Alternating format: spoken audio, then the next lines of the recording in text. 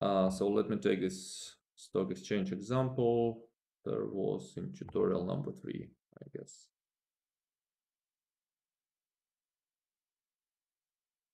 Yeah. So I will create a new. Also, why I ask about Python? As I remember, we calculated MLE and the method of moments in Python, and I thought we will solve Well, these things here. you will see. So please try to distinguish these two different concepts. So first of all, you establish the rule how exactly you want to calculate something, and then you calculate. So all these calculations might be proceeded in Python, that's okay. But when you build this rule, you need to take your paper, pen, and write all the formulas there just to understand how exactly you want to do this. Okay, so let me give you the following example. We haven't dealt with this yet, but I guess it would be nice because in the future we will use such a thing. So we have a data on the stock market, on the stock returns, and so you're familiar with this table. You did the quiz number 3. So what I want? So first of all, I want to take the stock return on Apple only. I have 78 observations, which is okay. I mean, just 78 months.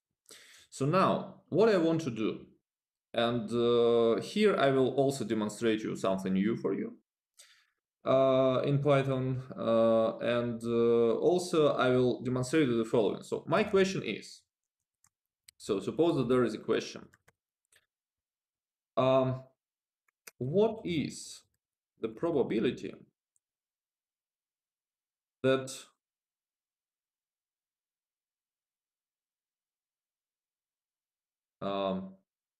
well, you had this problem in the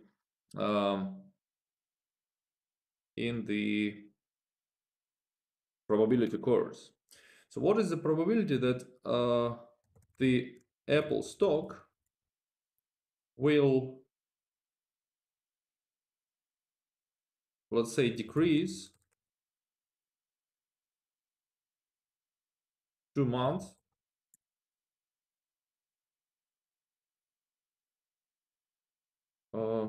out of 5 subsequent periods? Something like this. Is it Apple stock price. Yes, what? so? Is it binomial distribution, right? That's true. We want to model this number of stock price decreases as a binomial distribution. So we say that X has a binomial distribution with one known parameter because it's n equals 5. We want to know this out of 5, but the probability is not known for us. So what is the probability that on the particular month a stock of Apple will decrease? Well, that's a question. So first of all, we want to probably build this variable in our data frame in order to see what happens here. So if the return is negative, minus, minus, minus, minus, then it decreases. If the return is positive, then it increases. I haven't shown you how to make all these things, so this is something new for you, and I will probably make a separate tutorial on this. So how to create a new variable? I just do the same thing as before. You know how I call variables from the table. I just need to write down the table, and in square brackets I write down the name of the variable. So in our case, it's gonna be, let's say, Apple, let's say, increase, something like this. with underscore. Then equals, and then what this variable must be. I want this variable to equal 1 if stock decreases, if the stock price decreases, otherwise it's gonna be 0. Well, how can I do this? I can define this in the following way. So before I define this, let me demonstrate you. There are also some relations called logicals in Python and also in any other programming language. So logicals working in the following way. You just write the logical relation. For example, less than 0. Then look what happens. It gives you true when the value is less than 0, and it gives you false otherwise. Okay, nice. That's what we want. But now I want to convert this true and false into 1 and 0. So true must be 1, false must be 0. In order to do this, I can simply multiply this by 1. Take this in parentheses, multiply by 1, and you see that now instead of true and false, I have 1 and 0. And now I take this and define my variable Apple increase as the following thing. This is the simplest and intuitively understandable way. So now in my data frame, I have the last variable here, Apple increase, and it has ones whenever this number is negative, and it has zeros whenever this number is positive. Well, seems to be okay. Now, let's go back to the question. The question is to find the probability or to estimate the probability that the Apple stock will decrease 2 months out of 5 subsequent periods, out of 5 subsequent months. So how can we find this P? And now, what we need an estimator. So we assume that X is distributed as a binomial variable with 5 and P. N equals 5 and P equals something that we don't know.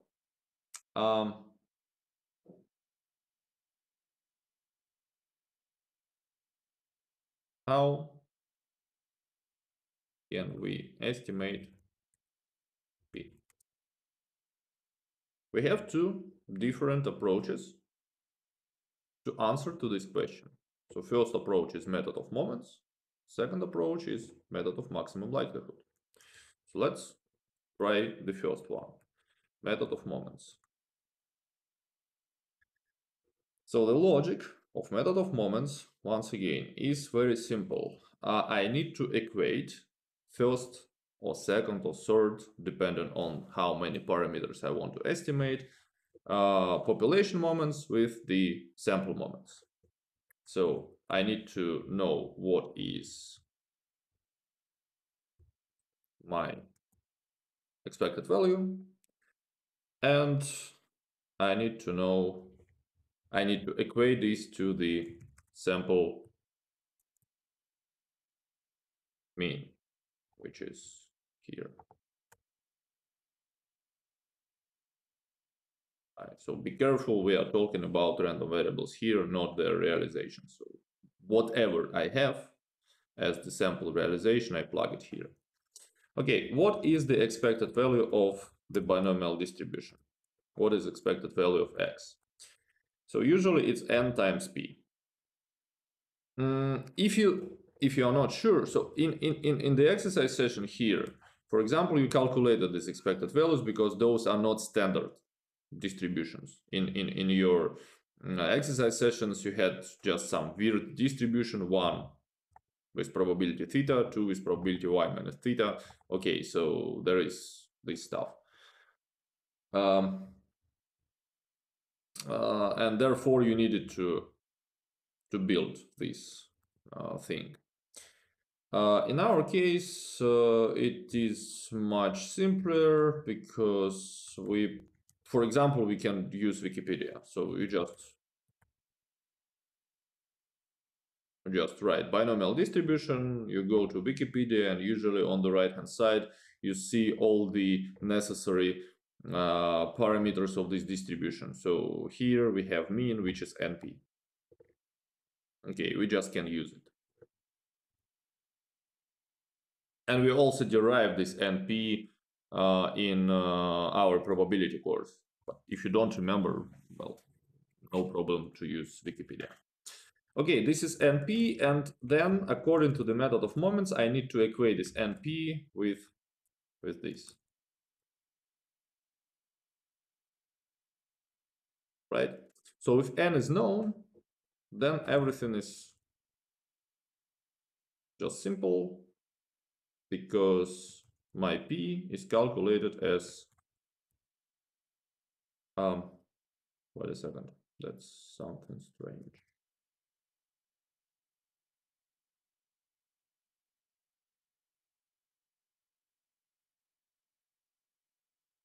Wait, yeah.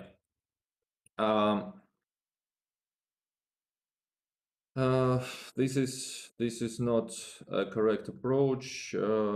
Why? Because in this case, x is the number of negative outcomes over 5 variables, so it complicates things a bit.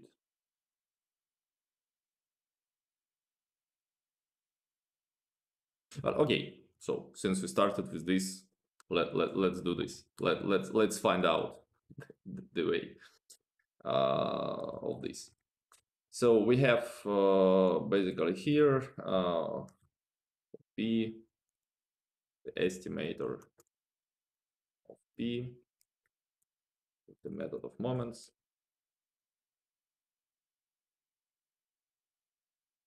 Which is equal to 1 over n squared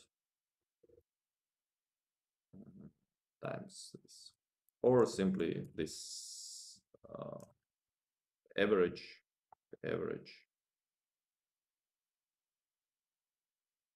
divided by n, okay, like this. So this is the method of moments estimator. So the second approach is method of maximum likelihood. I guess we will get in trouble with method of maximum likelihood because the probability mass function contains. Okay, so let's try at least. Likelihood. I'm sorry, this x over n, this x is X bar, it's sample mean. X bar, sample mean, yes, okay, thank you. But be careful, X bar is the number of so X as a variable is the number of negative outcomes out of 5 periods, which means that we need to calculate something like this. So back to our data, we need to calculate, well, here 1, 2, 3, 4, 5 periods, and out of them we have 1, 2, 3, 4 negatives, which means that in this particular period of 5 months, we have x equals 4, right? So then I take these 5 periods, and from them 1, 2, 3, 4, again x equals 4. Then I have these 1, 2, 3, 4, 5, and out of them I have again 4 negatives, and so on. So I guess you understand what is x in this case. X is the probability to observe, x is the number of negative returns in periods of 5. I need to count how many of them I have. Kind of how many of these ones, where is that? How many of these ones I have in these blocks of 5. And then I calculate the average of them and divide by 5. Yeah, I've made myself a little bit problematic task, but again, so okay, we have it. Why not to deal with this? Okay, so method of maximum likelihood. The usual approach is the following. So first of all, we need to build a likelihood function, which is the function of p. For this, we need to remember what is the probability mass function of a binomial distribution. So if you don't remember, it's here, n over k, p to the power of k, and then this is 1 minus p to the power of n minus k. So we can use this in the following way. We have example of estimates to calculate the product. The product of these things. So we take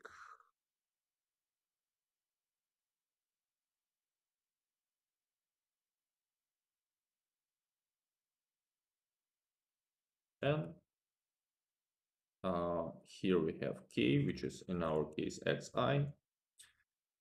So now we are using small xi. So we assume that there must be some number, some given number. So p to the power of xi, and then 1 minus p to the power of n minus xi. Okay, so this is our likelihood function. We need to find such p that maximizes this likelihood function. Usually it is problematic, and for this case it's also problematic, so that's why we want to take the log likelihood function. But before taking logs, let's reconstruct a little bit this this product. So what we have p to the power of sum of this xi. So we multiply p to the power of x1, p to the power of x2, p to the power of x3. So in overall we have this p to the power of sum of these xi's. I is from 1 to n. So this thing is 1 minus p to the power of n minus x1, 1 minus p to the power of n minus x2, and so on. So in overall we have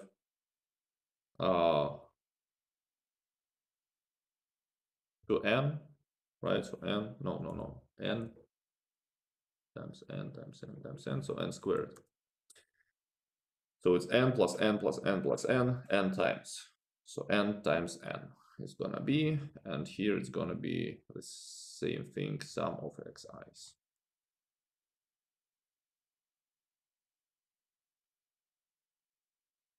So now we need to deal with this stuff somehow. So we have this product left. And let's rewrite this in order to understand if we are able to do with this something. So there is going to be xi factorial n minus xi factorial, and then there is a product, so n factorial times n factorial times n factorial, and so on in the numerator, and the same thing is here. Well, I don't think that we can do something with this, and looking ahead, actually we don't need to do with this, because look, well, we can leave it like this. The thing is that later I'm trying to look one step ahead. Later I need to take the log of this likelihood function, right? And when I take the log, this thing will be just a number, because I know n. In principle, I will know what is n, I will know what is x. Those are numbers, and when I take the derivative of log L, it will give me just 0. So I don't care about this term. So now, when I take the log of these things, what I have, so the log of the first term will give me sum of these xi's times log p.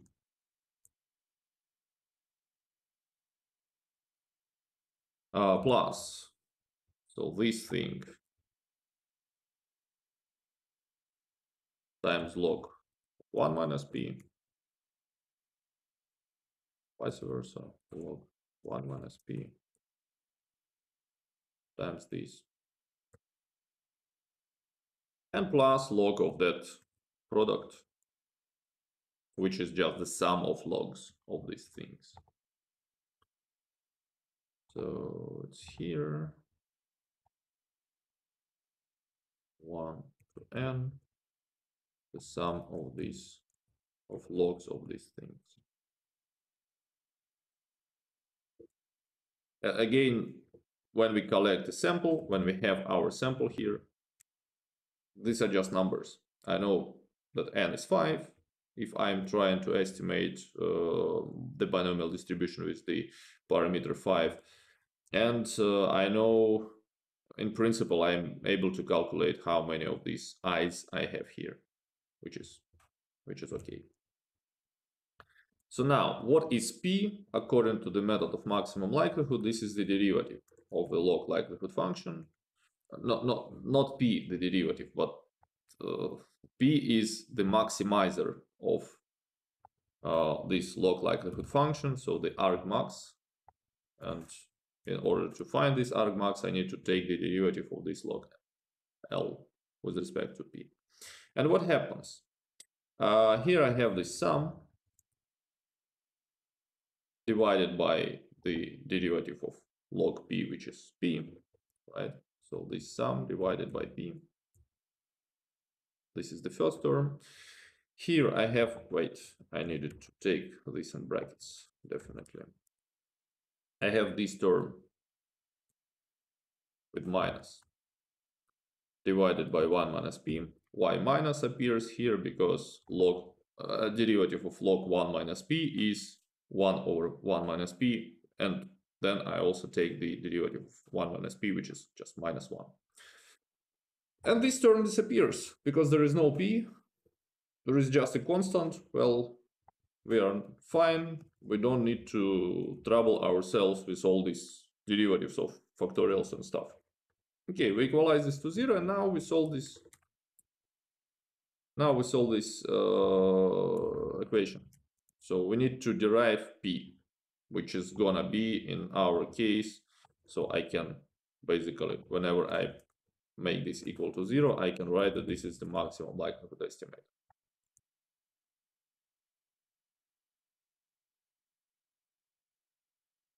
So why only here I make this comment? Because before it might be any p. So my likelihood function, I can plug here instead of p any number. But now I have one special number which makes this derivative equal 0.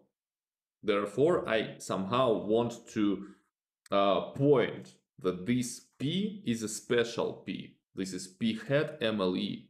This is a special p that maximizes my likelihood function. It's not like any p, any estimator. It's just a special thing. Okay, so we need to solve this equation. It's gonna be 1 minus p MLE multiplied by this equals to this multiplied by p MLE.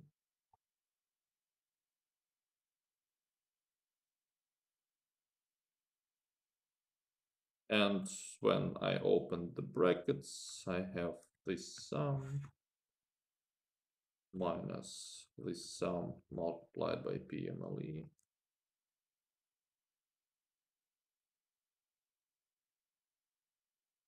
equals to the n squared multiplied by p MLE minus the sum multiplied by p MLE. So okay, on the left hand side and on the right hand side I have the same term, this minus p MLE multiplied by the sum, which I can just here and here I just can drop it, and I have the sum equals n squared times PMLE.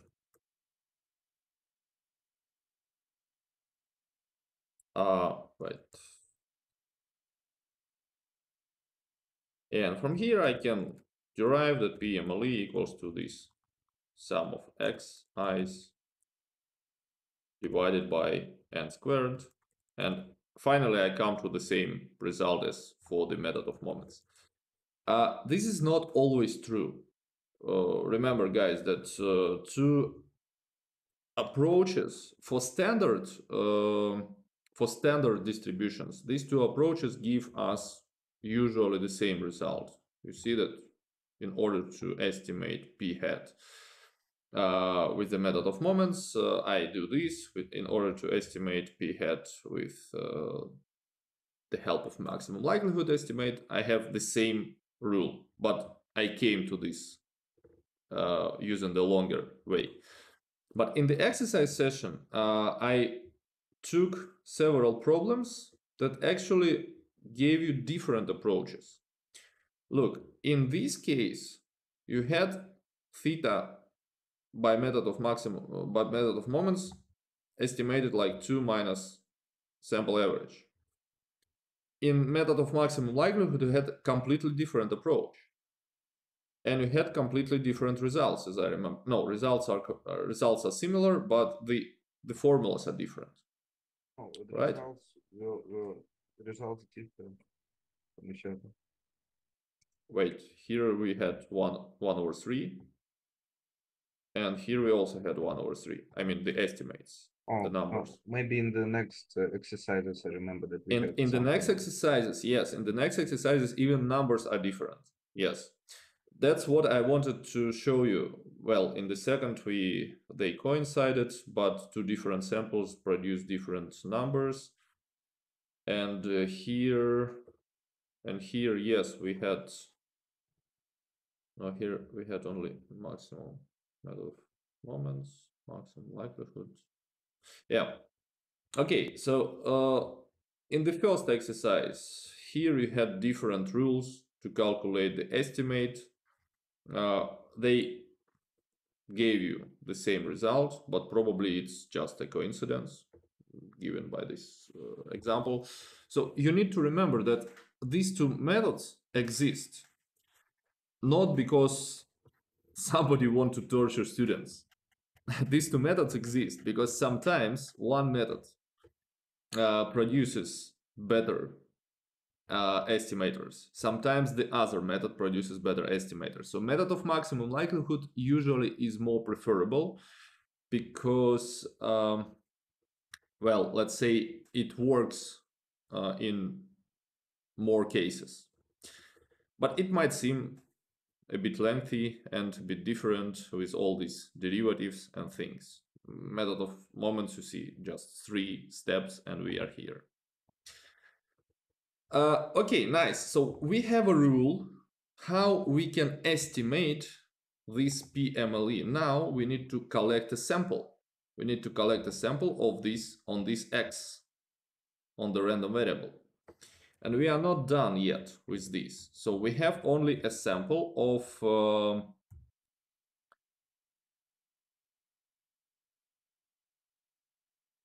we have a sample of Apple returns, and we produced these ones, which we need to count. How many of them do we have? Once again, now the logic is the following with this particular practical exercise. We need to take blocks of 5 months, like from here to here, and we need to calculate how many negative numbers are there. Then we take the next block of 5 months, then we take the next block of 5 months, and so on. Right? That's the goal. Let me think. Are they independent? If they are, why not? No. We may have a problem here because if I take, let's say, if I have 5 months from September 2015 to January 2016, and I have these 5 results. And when I shift it by 1 month ahead, so maybe these are not gonna be exactly random. So maybe for me it's better to do the following. Maybe for me it's better to break the whole period, 78 months, into periods of 5, like 5 months, next 5 months, next 5 months, and so on, such that they do not coincide. And take a sample of them. This is gonna be better, I guess. Yes, yes. And how many observations will we have? Out of 78, 75 divided by 5, it's gonna be 10, 15 observations. Okay, just because I came up with this it's kind of an improvisation, I guess it would work. So now we have these things, ones and zeros, and I need, as I said, if I would show you, for example, like first 20, see what happens when you're not attentive enough to the syntax. So I need to do the following. I need first 5 months. I calculate how many ones I have here. It's 4. Then I take the next 5 months. I calculate how many ones I have. It's 3. Then I take the next 5 months. It's 1. Then I take the next 5 months. It's 1, and so on. I guess the logic is clear. How to do this automatically? Because I don't want to just do this. Well, it might seem a bit difficult and complicated for you right now. It's possible to do in Python, and I hope that somewhere in the future we will come to the idea of loops and so on. So now I want to do the following. So I know that there are 78. So it's gonna be semi-automatic, not fully automatic. I want to do this. I want to write the for loop for I in range from 0 to 25. So I will have 15 observations. Which basically I asked the following. There is a range of numbers from 0 to 15 to 14. Because I explained you that all the time Python starts counting from 0. From 0 to 14. I want to make the same operation. And this operation looks like this.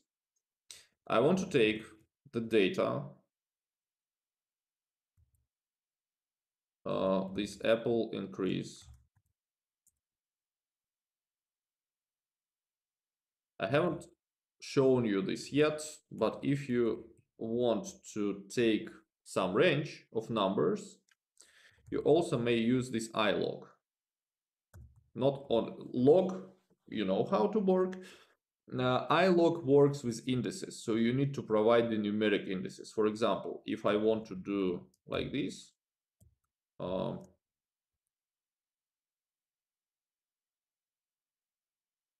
ilog from 0 to 4. Look what happens.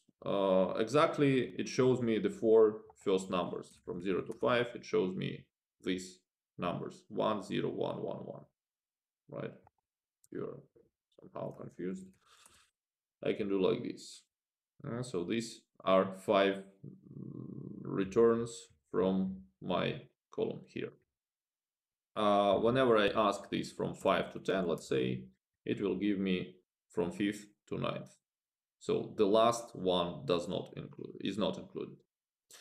That's what I want to do. I want to make it, but I want to repeat these things, right? So I want to take this ilog, and in order to repeat, I do this I to I plus 5. So look what would happen. What is multiplied by 5? So look what happens. If I is 0, it will take me from 0 to 5. If I is 1, it will take me from 5 to 10. If I is 2, it will take me from 10 to 15. That's exactly what I want to do. I want to take these blocks of 5.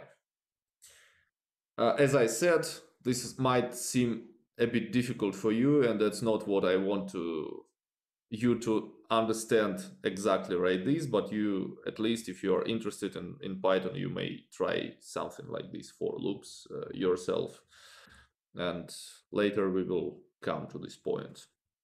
And it will finish at 14. So 14 times 5 will give me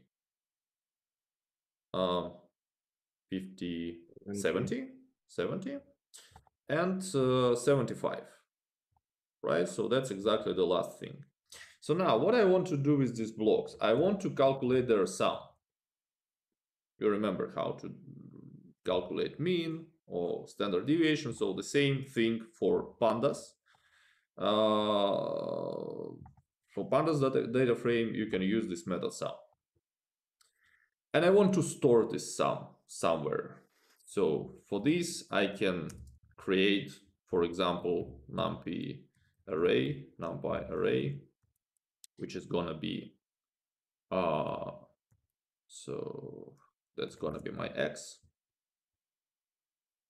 Sorry, so you said it doesn't include the last number, yes? Doesn't, yes. So shouldn't it be +6 then? No. It's correct, because it's gonna be, you see that's from 5 to 10. So it includes the first and it doesn't include the last. So for example, here it's gonna be from 5 to 9, which is exactly 5 numbers. That's what I want. Oh, okay. So I create this numpy array, and now I provide the following. So x I is gonna be equal to this. I hope this should work. Let's try. Yeah, I forgot to write in range. Oops. Okay, must be what I was 1, I guess.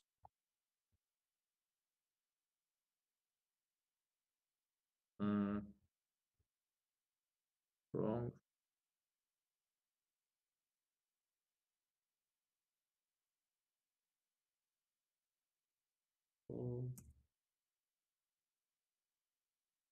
Okay, so let me check. Doesn't work. How to change the, Maybe types are different, no? No. Okay, so let me check. Don't remember. So because you are familiar to this numpy array, so that's why I want to. Must be append. Perfect. Yeah.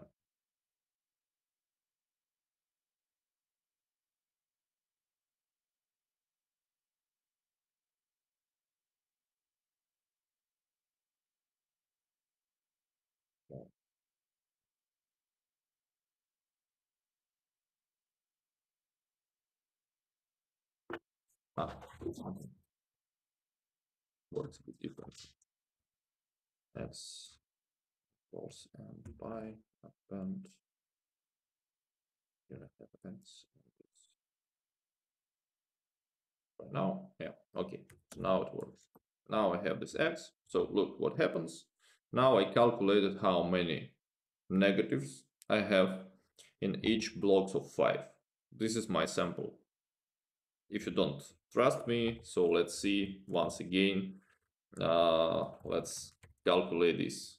And usually, if you write some code, I recommend you to check everything by your hand and by your eyes. So look, I'm taking the first block of 5 returns, and I count how many negatives I have. 1, 2, 3, 4. This is these 4. Then I take the second block, the next one, and I calculate how many negatives are there. 3. This is 3. Then I take the next block and I count how many negatives are there. This is 1.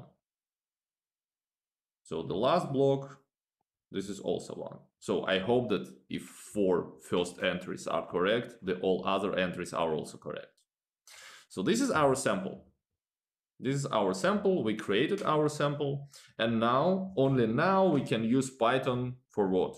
For producing the estimate of this P. With hands, we will do this like the average of x, which is this average of these things. Oops. So let me write everything with hand first, and then we will count everything on Python. So 4 plus 3 plus 1 plus 1 plus 2 plus 2 plus 3 plus 1, 1 plus 2 plus 0 plus 3 plus 2. Okay, so this is our sample.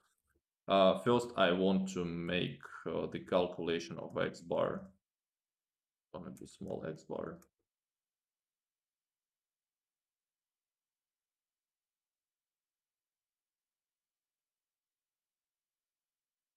Equals this divided by how many of them do I have? So you remember how to 15. I guess size of x, right? Doesn't work. Length of x, yeah, 14. 1, 2, 3, 4, 5, 6, 7, 8, 9, 10, 11, 12, sorry, 14, yeah, 14.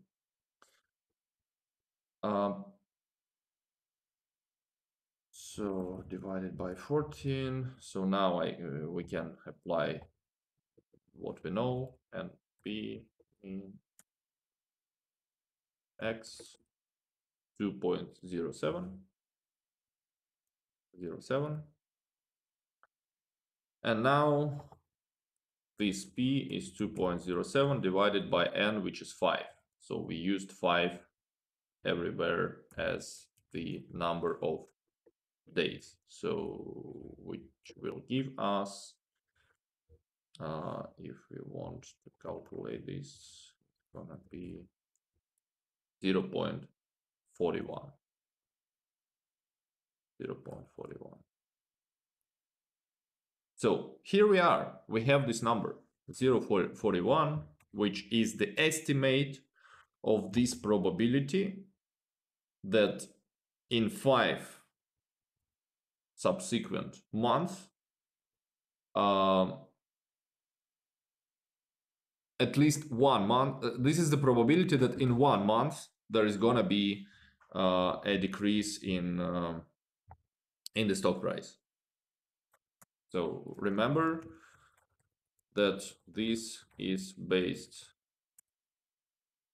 on the random sample, and the outcome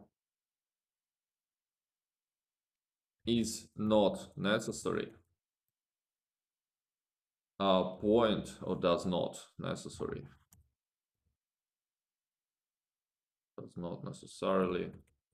point exactly at the true unknown population parameter. That's kind of, we need to remember about this. So this is just one number, one shot, and we are not sure about whether this shot is successful or not. But now with this, we can at least make some predictions. So now, knowing this estimate, we can, for example, predict the probability, or predict the, okay, yeah, the probability that in the next 5 months, let's say the Apple stock will decrease over the next over the next 5 months, the Apple stock will decrease in, let's say, 2 months.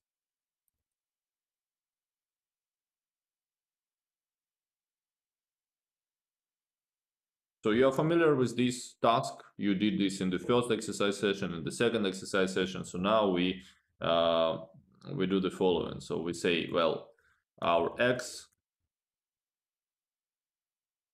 as a binomial random variable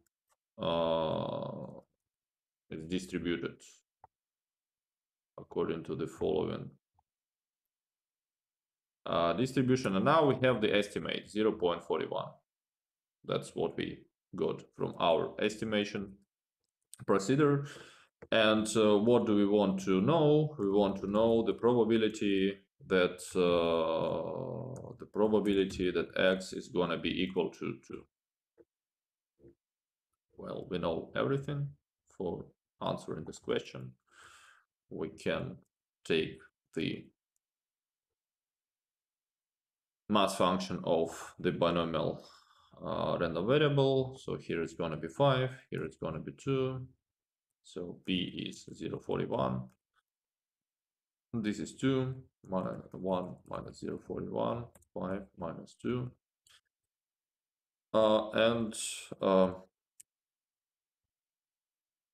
I also know how to deal with this task in Python, right? So if we know that this is P, if we know that N is 5, and we want to calculate the probability, it's going to be stats, binom, what's next? BMF, right? I don't remember.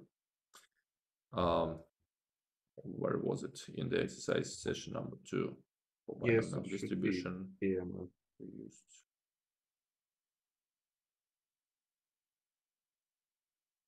Yeah, binomial BMF, yes, and then you provide the number. So it's gonna be 2. Then you provide what n and pi. So n. I didn't load the library stats.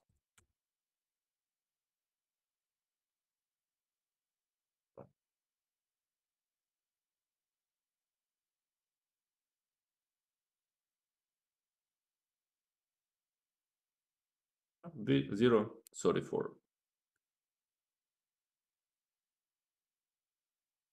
3, 4, 5, let's say. So is this practical enough to somehow prove that we are not doing something unreasonable? So I guess this is very practical. This is very practical task. You want to know what is the chance that next 2 months, or not next 2 months, right? Because if you want to know about the next 2 months, you need to take this probability and you need to just multiply 0.41 by 0.41. But in the next 5 months, at least in 2 months, not exactly in 2 months, the stock of Apple will be decreasing. This is a very good example. Thank you. And you see, so I wanted to demonstrate that before calculating something, you really need to understand all these underlying concepts. So how I should calculate this. And well, since we spent a lot of time on this example, so let me also give you another approach to the same question, which might be more, let's say, simple. And who knows, probably it's also, it has its own benefits. So another question is, well, we can also model the probability, or let's say we can model a random variable, let's say this case, as a Bernoulli random variable. What is a Bernoulli random variable? Bernoulli random variable is just one particular trial, and it finishes with the success or with error.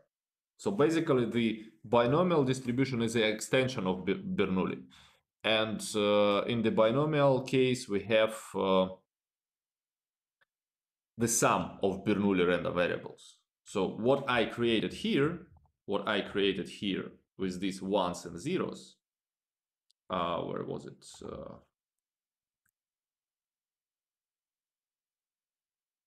Sorry, may I ask a question? Why do we take samples of 5 in the previous example? Why do we take samples of 5? Why don't we take like the whole sample and find the probability that stock decreases? Well, that's exactly where I'm heading to. So I just designed this example in such a way voluntarily. So I just said, okay, so let's assume that X is the number of month when the stock price will be decreasing out of 5 months, just as an example. But yes, your question is reasonable. Why can't we employ the whole sample, the whole number of months? In this case, it will remind us the following. So that's what I'm trying to demonstrate to you. We can model this case as a Bernoulli random variable. So we have n independent trials. So in our case, each trial is a month. And in each trial, we have, let's say, success, in our case, decrease in the stock price with probability P. With probability P. Yes, that's another possibility. We will have every month is gonna be an independent observation of this exercise, of this experiment.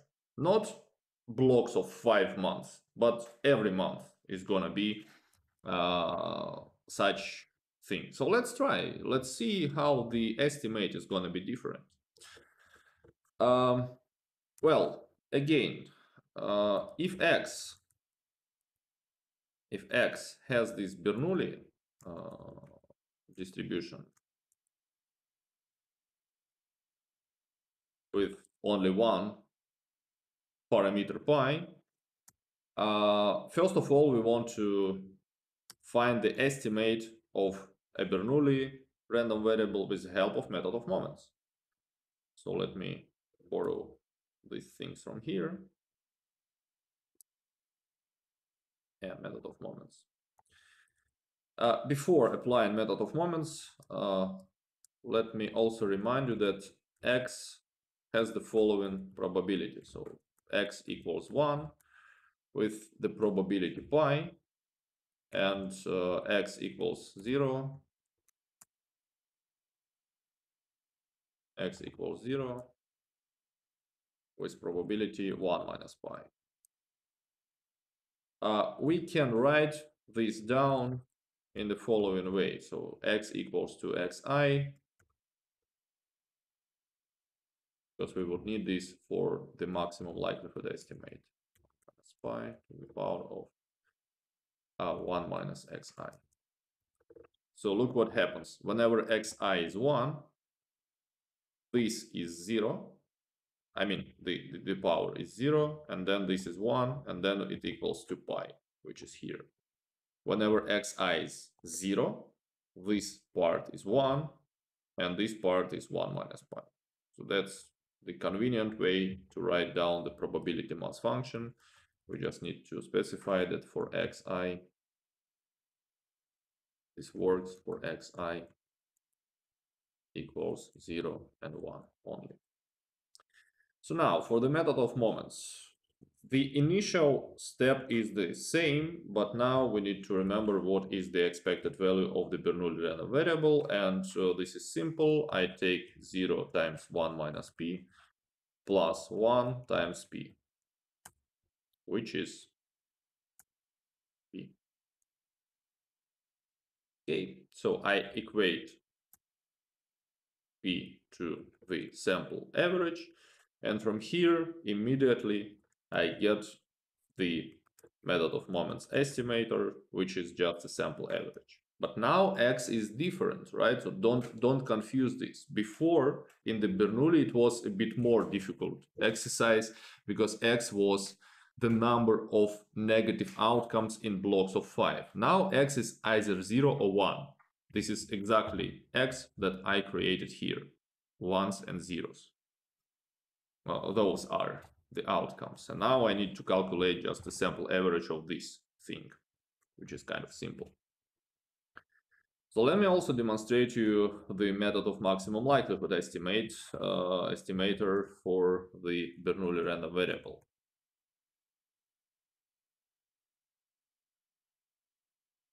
So method of maximum likelihood, I borrow this function, plug it here, right? So this is just the product of these things. And then by the same logic, I can write this p to the power of sum of x's and 1 minus p to the power of n minus sum of x's, because they're ones, and 1 plus 1 plus 1 plus 1 n times gives me n. And this product simply disappears, so I don't need this.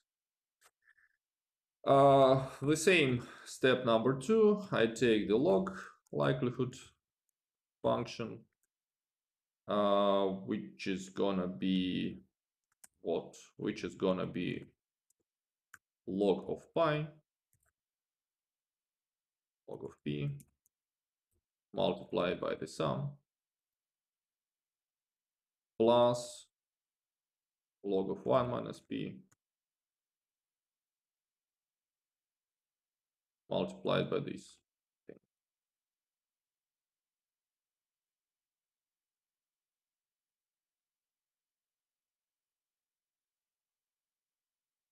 Multiplied by this. The next step is to take a derivative and to find the maximum likelihood estimator.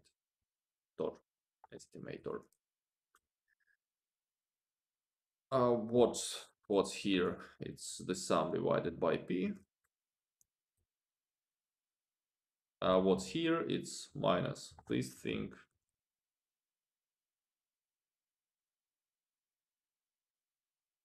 divided by 1 minus p.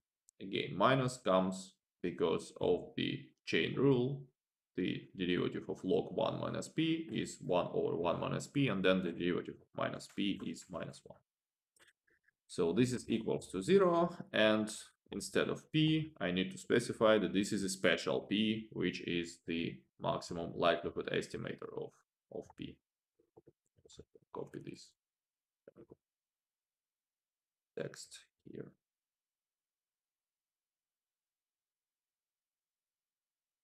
Okay, and I guess that the rest I can simply copy from here because it resembles the steps from the previous thing. So the only difference here is the following. So instead of n squared, I have n here, right? And all the other things are simply similar. I multiply sum of x by this. Here I have n minus sum of x's multiplied by PMLE. Here I have n times PMLE. And here, finally, I arrive to the following result. PMLE is just the sum of x's divided by n, which is the sample average. Okay, again, we see that method of moments estimator and maximum likelihood estimator just coincide. And now we can calculate this x bar, which coincides with this PMLE in a straightforward way. It is gonna be this. once again, look, I created this string of ones and zeros. Now let me show you the first, let's say, 20 entries. Okay, 1, 0, 1, 1, 1, and so on. So 1 is whenever there is a negative return, and 0 otherwise means positive.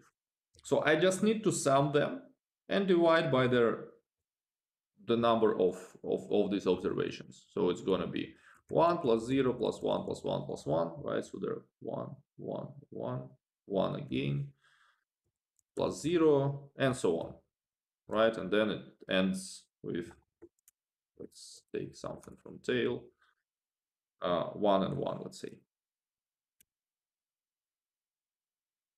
So how many do I have? Again, so its length, 78.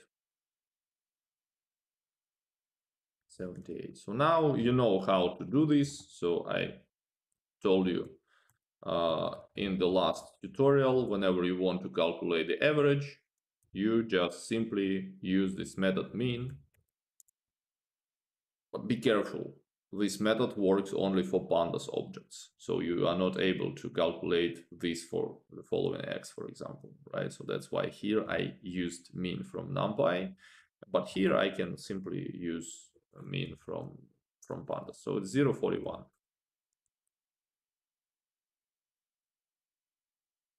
Now look, we have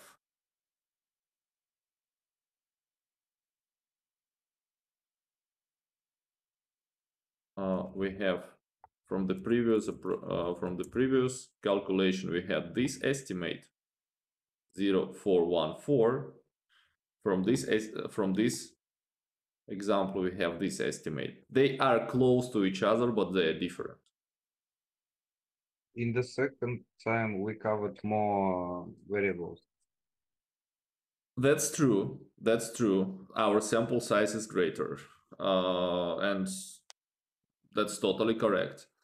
In principle, as I said, Bernoulli and binomial distributions and variables are connected, because what is binomial random variable is just the sum of Bernoulli random variables.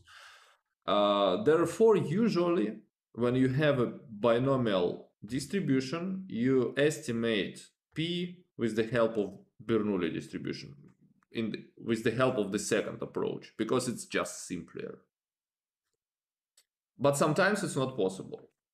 Sometimes, for example, there is a nice example when you want to use only binomial distribution and n is not known for you. You need to estimate even n, which makes your life a bit more complicated. So the example is the following. Suppose you want to calculate the probability that a criminal is gonna be captured by a police.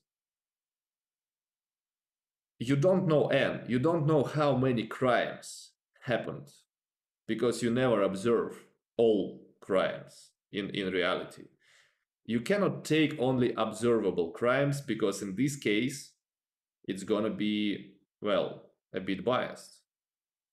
So n is not known for you.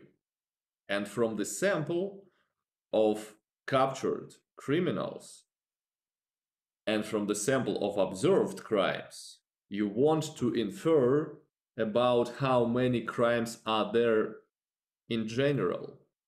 The reported, not reported crimes, and crimes which are not observable, which even police doesn't know about. In our case, it's much simpler, because we know that there are months and there are no kind of unobservable months. For us, it's okay with the stock exchange.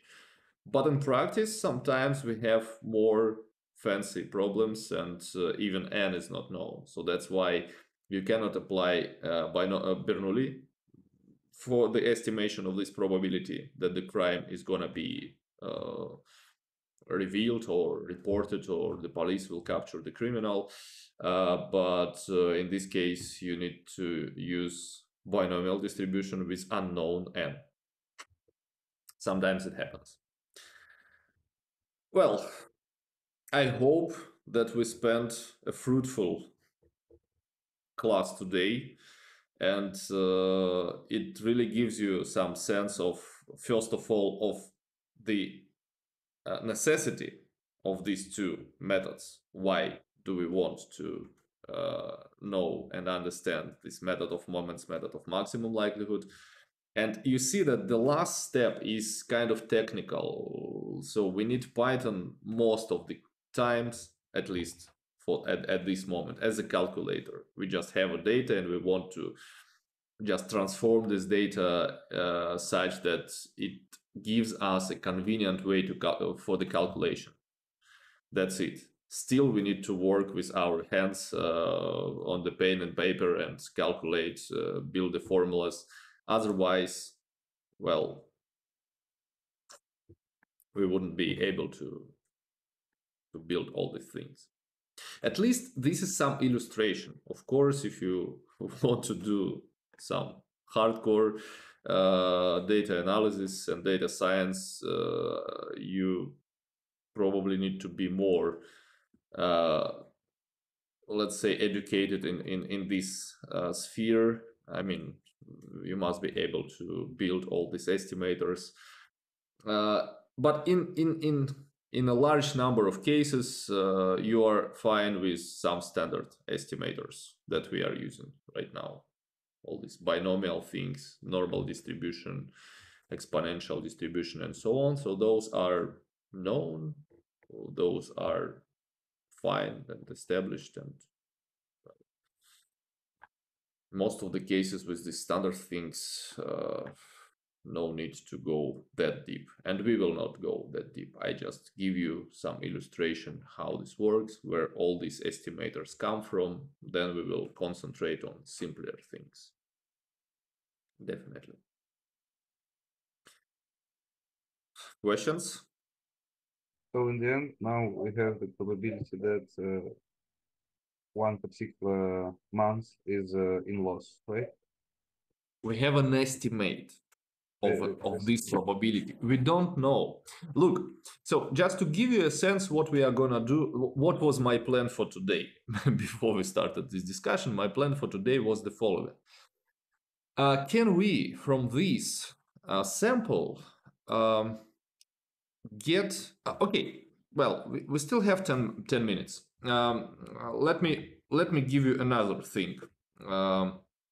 So remember, this is a particular number, which is based on a particular sample. We know that this number may vary.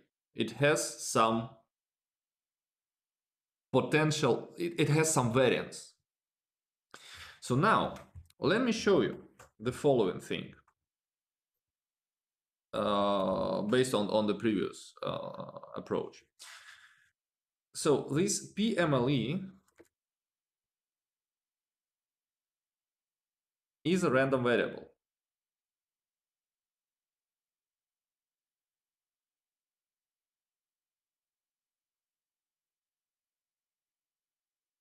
Is a random variable. And this is a particular outcome of this random variable 041.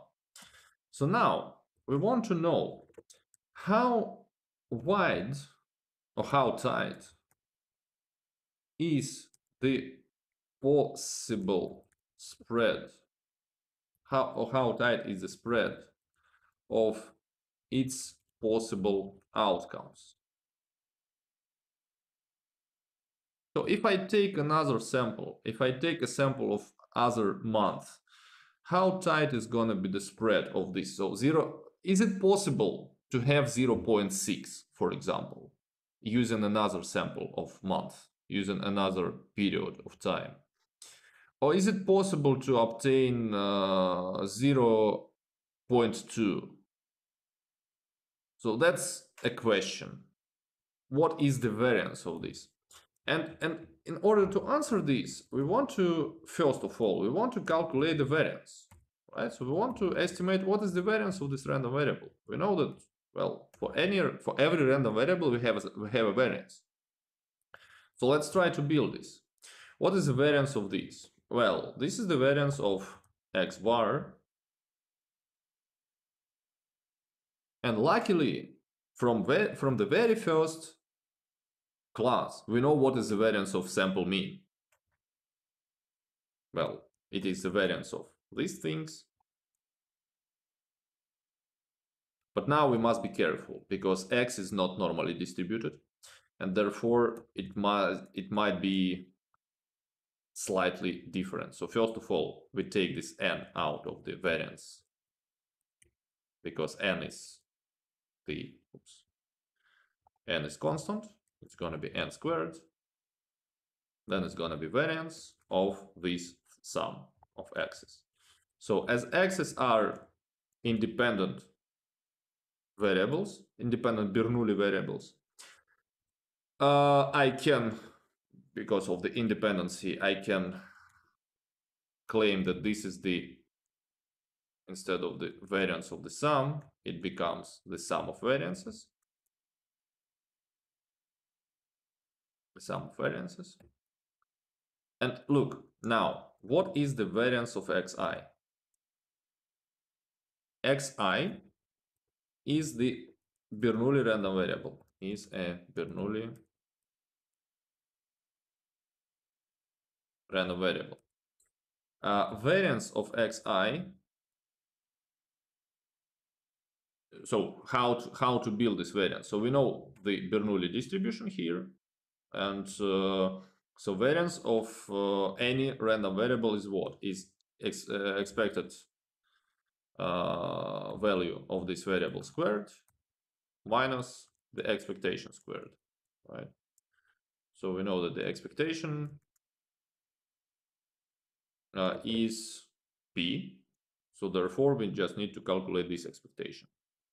So we know this 0 and 1, we know its probabilities. So now if I want to calculate the expectation of x squared, it will be 0 squared times 1 minus p plus 1 squared times p minus what? Expectation of x is p squared.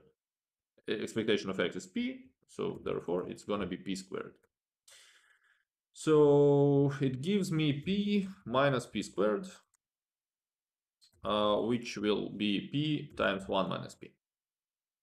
So this is the variance of xi. Now, here I have n variance of xi because there is a sum. So therefore, the variance of this PMLE is what? It's p times 1 minus p divided by n. Okay, I hope it's clear, because there is going to be n of these terms, and when I divide this n times p times 1 minus p by n squared, I get this. I don't know p. I do not know p, the true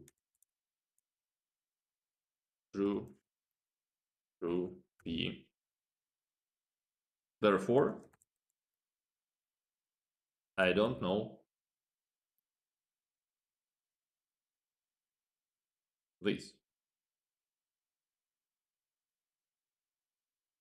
Well, this must be clear that I don't know this. But I know p hat.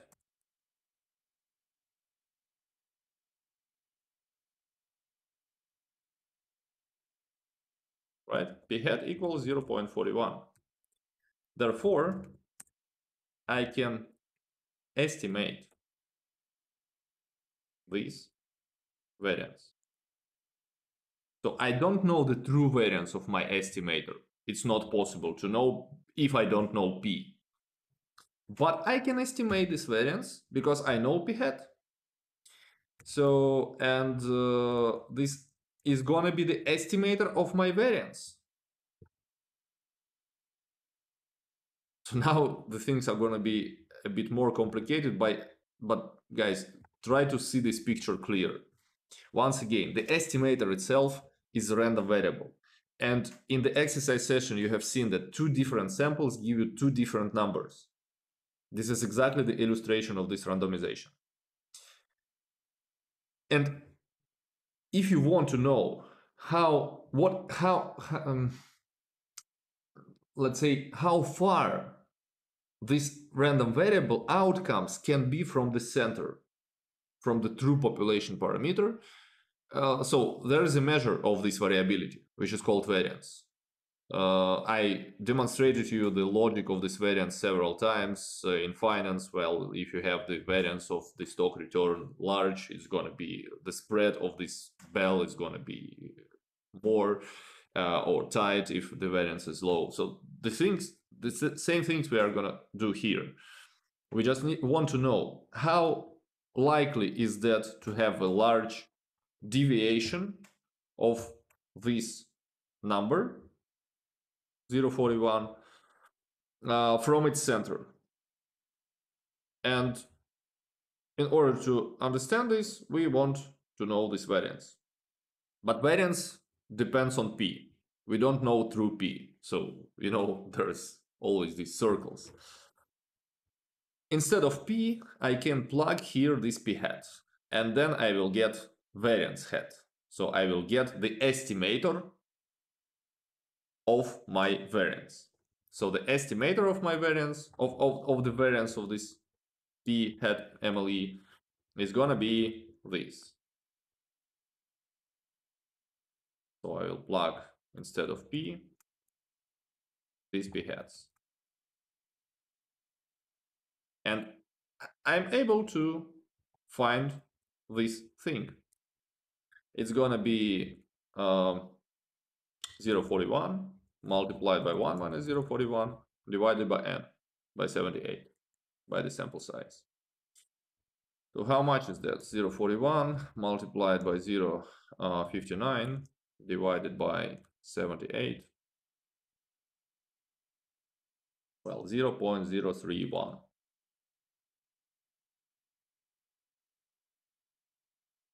Why 58? 78. You Maybe I said one wrong, minus. but I wrote 78. No, you said that 1 minus. Well, yes, 1 minus 0.41. 0.41 is 0.59. But right? I thought you said 58. Okay, maybe I said it wrongly, but I calculated this correct, right? So 0.0031. That's fine. Okay, so something like this, 0.1. So this is the variance. Is this large variance? Well, relative to the estimate, not that large, right? And now this variance will lead us to the next step. But this next step, we need to introduce this in the next lecture. We will start with that. But let me remind you one thing before we finish. There was in probability course, we had one interesting thing.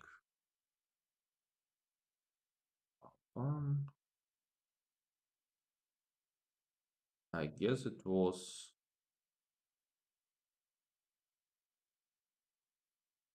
let me check. I guess it was here. Maybe not. It was in the lecture.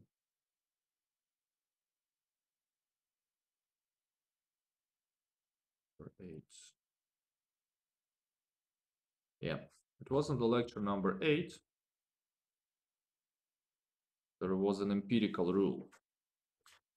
Well, this empirical rule is something like the rule of thumb. It's not a rule for all distributions, but you will see that, well, when the sample size is large enough, well, the distribution of measurement is approximately normal. So you remember that we spoke when the sample size is large, the sample mean is distributed approximately normal, which is exactly here.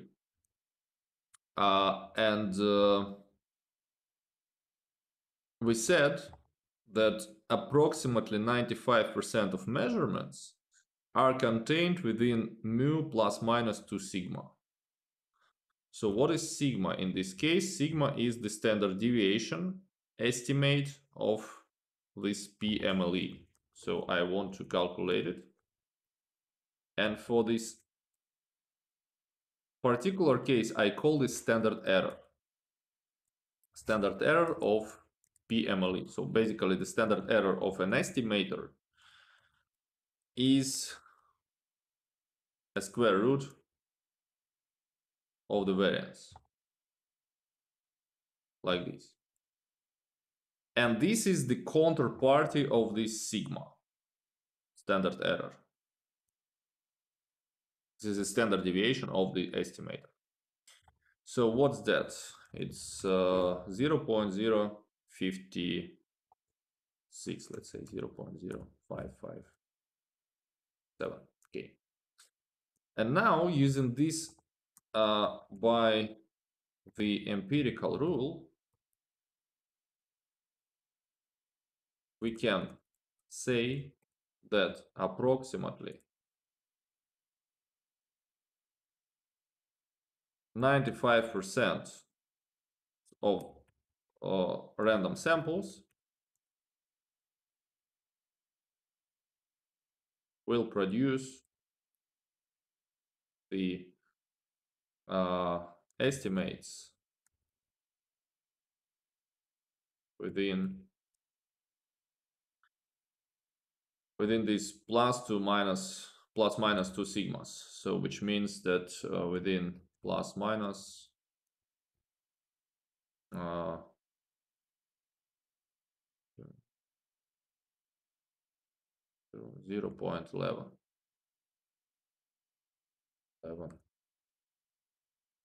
like this.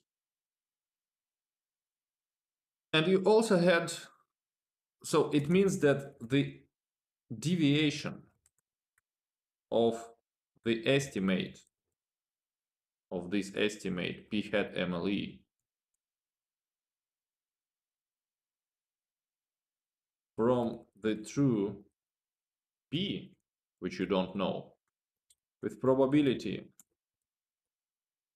95% will not be or will not exceed 0.111.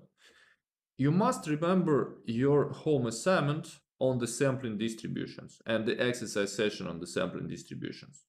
You had something like this. You had some tasks like there is a true unknown population mean and there is a sample mean.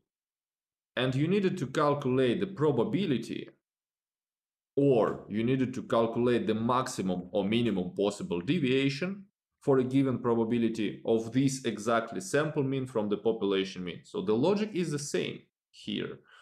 So my estimate will not deviate from the true population parameter by more than 0.111. And even though I don't know what is this true population P, I know that the precision of this estimator is gonna be like this. So I will deviate by no more than this number with 95% chances, which means the following. If I have this estimate 0.441, what is the maximum possible true P with probability 95%? I just need to take 0.41 plus 0.111 and I will get 0.521. So given probability 95% and given this empirical rule, if I got this estimate 0.41 with the confidence of 95%, I can say that the true population parameter does not exceed 0.52. On the other hand, the left bound of the true population parameter, which I don't know, is gonna be 0.41 minus 0.11, which is 0.0299. So remember, maybe last week, somebody asked me about, well, if you don't know the true parameter, if it's unknown for us, how on earth we can find it? So we are not able to find it, but we are able to find at least some boundaries where this target, unknown target, can be located. Now we establish these boundaries. But the proper discussion of these boundaries is going to be on the next lecture. I wanted just to show you that we can do more than just shooting one time in the direction of unknown goal. We can also say how precise we are. But I believe this is not a large precision, right? With this, well, from 0.3 to 0.52, well, we're still kind of unsure about this. And if the sample size will be larger, then the standard error is going to be smaller, and then our precision is going to be larger as well. But this is the material of our next lecture. Questions?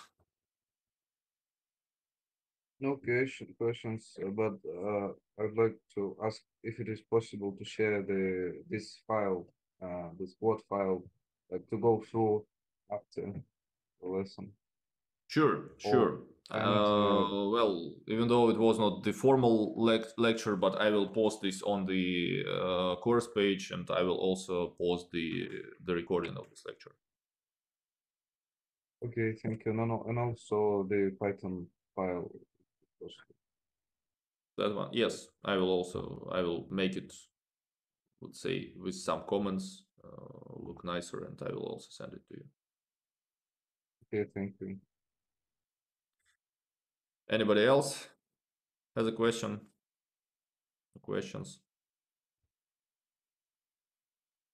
See that the number of participants significantly decreases.